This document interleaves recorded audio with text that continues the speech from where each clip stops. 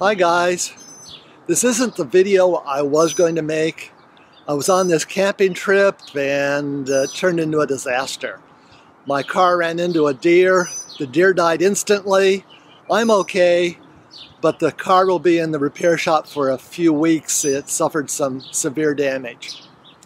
My wife has sort of grounded me. I'm not allowed to go on any camping trips with a rental car. And so she asked me to work on the garden. You can see I've been working on the garden. It looks pretty. I've also been a little bit bored.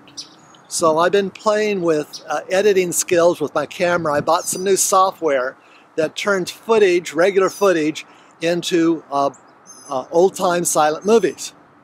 So check out the video and write your comments down below.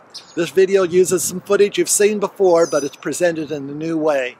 Let me know what you think of this experiment.